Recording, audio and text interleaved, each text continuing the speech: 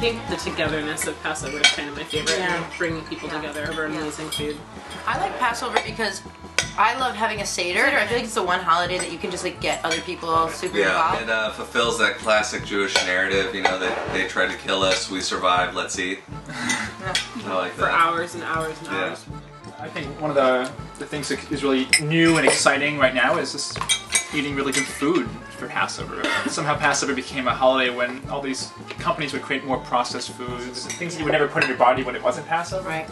And so just the idea of eating colorful, healthy foods is also kind of new and exciting, and so I'm a fan of that. That's kind of my new twist on Passover.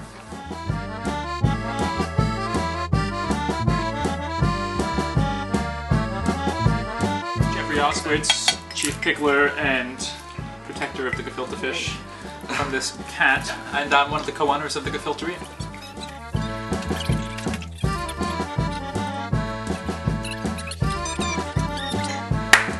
No. Hey, My name's Adam Chandler. I'm a staff writer at Tablet Magazine, and I'm here to learn from Jeffrey. We're going to make our carrot citrus horseradish, and then we're going to make a Bloody Mary, and then we're going to have a party.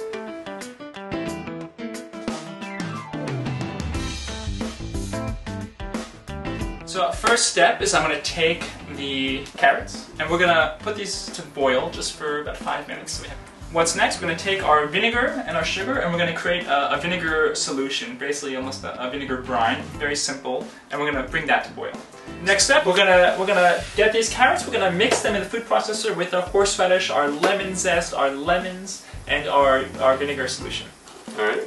Okay, let's do this. And with fish, one thing I really appreciate about the horseradish as a condiment with gefilte fish is it's the wasabi and sushi situation. The wasabi is, you know, almost as a safeguard in case it's a spoiled fish. Gefilte fish wasn't always the freshest back in the day, and ours is different, of course.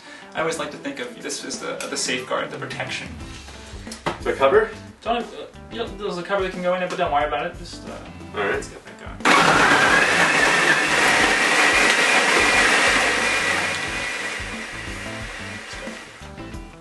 Give it a shot.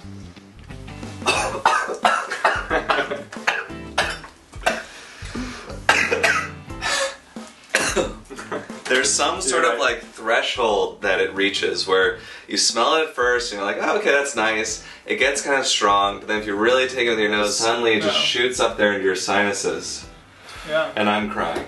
Let's put this in a jar. Let's get this going. This is why our bubbies, why our respected elders will sometimes use gas masks, because it's not easy. So we're adding the vinegar solution. The vinegar solution helps preserve this. It's going to keep it lasting in your fridge for longer. It'll also mellow it out as you taste it. It's quite powerful, and you want that powered.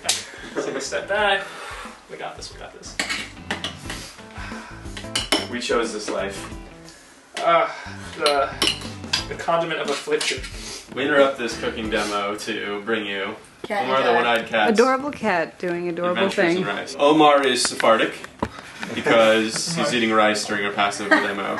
Our horseradish complete. We brought ourselves to tears, and now we're gonna have a drink.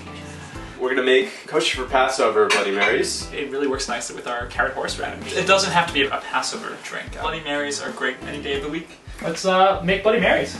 Alright, let's do it. Always start with the alcohol. This is potato vodka. So we have about 2 quarts of tomato juice here, and we had about a cup and a half of potato vodka. We got the juice of our lemons and limes. So we're going to add, I'm going with a healthy spoonful of our brand new citrus horseradish. The next step, we basically add everything that we haven't put in yet. We're going to go with our hot sauce. Again, it's to taste, so it's more about your bravery.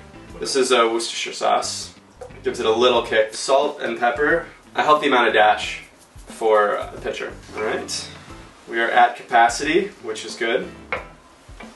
See all the load falling to the bottom, but we're going to mix it in. It's going to get very textured. It's going to be very beautiful. You can also use celery stalk as a stir if you are so inclined. So, it's on to the party. Great. They're delicious. Very, very delicious. And I'm not normally a Bloody Mary fan, but These are good. To eating and drinking well on Passover.